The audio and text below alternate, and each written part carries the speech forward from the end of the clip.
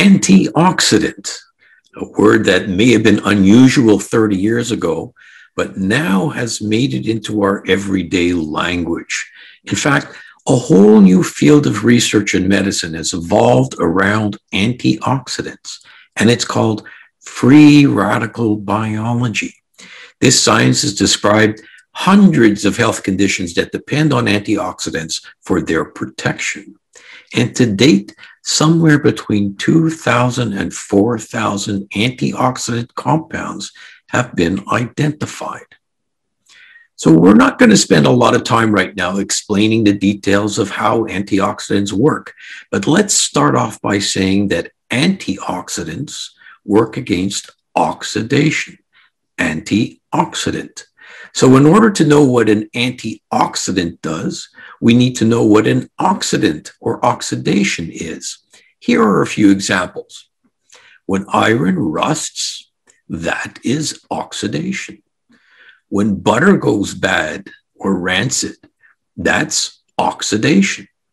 When you cut an apple and in 20 minutes or so it turns brown, that's oxidation. So am I suggesting that you and I are rusting, going bad, and turning brown? Yes.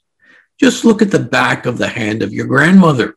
Those spots you see are human tissues being damaged by oxidation. Now, I'm not terribly concerned about the appearance of her hand, but when I see that, it worries me because the same process can be taking part in her lungs, in her heart, in her brain. But unfortunately, oxidation is a consequence of being alive. When we eat, when we breathe, when we exercise, when we sit in the sun, all of this produces what are called free radicals. And free radicals lead to oxidation. Again, the production of free radicals leads to oxidation. And when we produce free radicals, we set off a chain reaction where each free radical can turn whatever else it touches into another free radical, kind of like the zombies of molecular biology. Let's take a closer look. Here we see a bunch of nasty free radicals on one side and a group of nice, healthy cells nearby. And a free radical drifts over and touches one of the healthy cells. And after a short while, remember when a free radical touches another molecule, it can turn it into a free radical and so on. So you end up with a damaged cell full of free radicals. And of course, you see that that cell's touching another cell. And that cell is touching yet another cell. And voila, you end up with, here you go, a black spot on the back of your hand or in your brain. So how do we stop this process? We could call on the cavalry, our good friends, the antioxidants. And here we show the original antioxidant most of us have heard of, vitamin C, looking suspiciously like a Pac-Man, and you'll see why in a moment. So here's the vitamin C, and the vitamin C will go ahead and grab onto that free radical and try to neutralize it. Well, that's great. The problem is that although it's neutralized the free radical, it's also neutralized itself. You see, its mouth is full and it can't do anything else. So at this point in time, if nothing else happens, we will just expel this free radical antioxidant complex. And what evidence do we have that we get rid of this? Well, have you ever looked at the color of your urine after you've taken a vitamin C pill? That's what you're seeing. You're peeing out your vitamin C free radical complex. And if this process stopped here, we would have to be eating fruits and vegetables all day long to keep on top of clearing out our free radicals. Well, there's something else going on that allows us not to continually have to keep eating tons of antioxidants.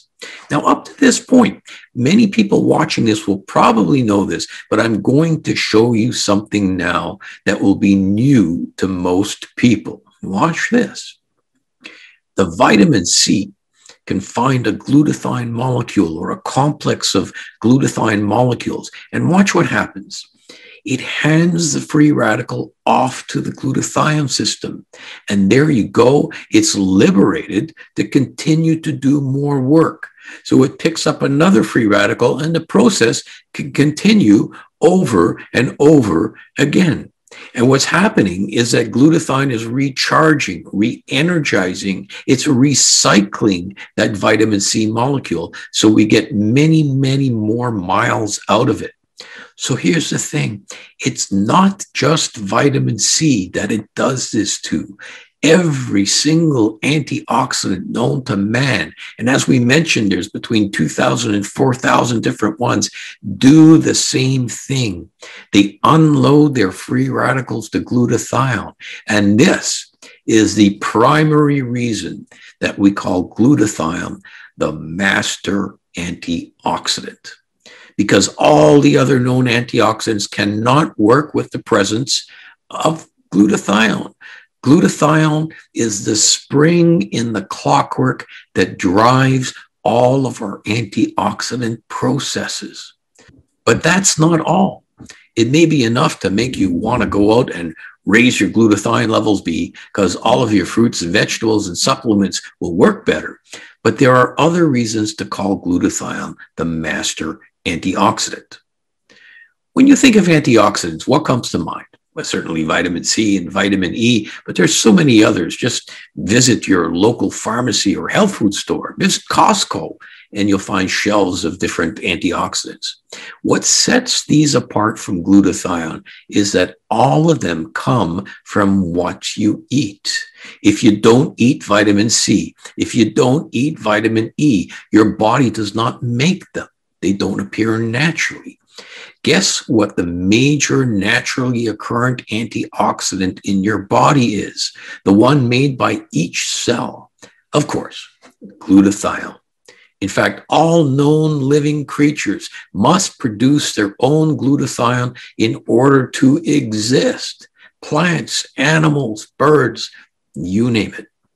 Here's another reason why glutathione is called the master antioxidant. It's a little bit more technical, but absolutely fascinating. When other antioxidants neutralize a free radical, they themselves become a free radical. Glutathione is the only antioxidant that does not become a free radical after it performs its job. I bet most of you didn't know that. I'll put together another video showing how this actually happens, so stay tuned.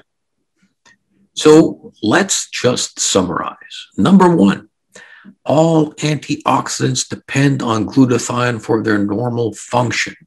This is the primary reason why it's called the master antioxidant. Number two, it's the antioxidant your body actually makes itself. Other antioxidants like C and E must be eaten to be in your body. Number three, it's the only antioxidant that does not turn into a free radical after it's spent. So please, please take advantage of this information. Do your mind and your body a big favor. Raise your master antioxidant glutathione and feel the difference. The health